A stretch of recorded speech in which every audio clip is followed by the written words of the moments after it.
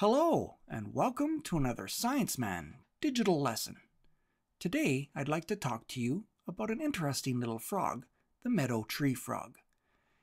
This colorful little creature is fairly common in Costa Rica and Panama, but it's a bit strange to see them out and about in daylight.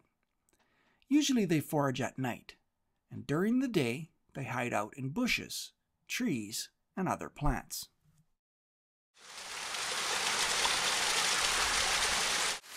But on a recent walk in the Costa Rican cloud forest, I came across something very special. A gathering of probably about 100 meadow tree frogs in a small pool. The meadow tree frog is very interesting. It briefly breeds in small pools such as these after rainstorms.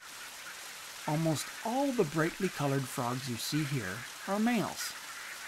The males call to females from the pool, compelling them to come out of the forest to choose a male and breed.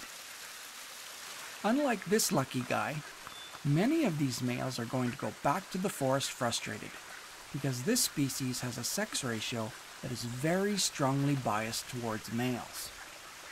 Very few of the larger females show up to these breeding pools, so competition between males can be very strong.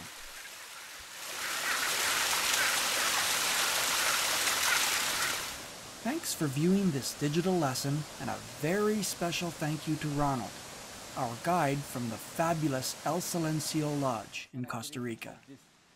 Everyone at El Silencio is wonderful, and it is one of the most beautiful places in the world.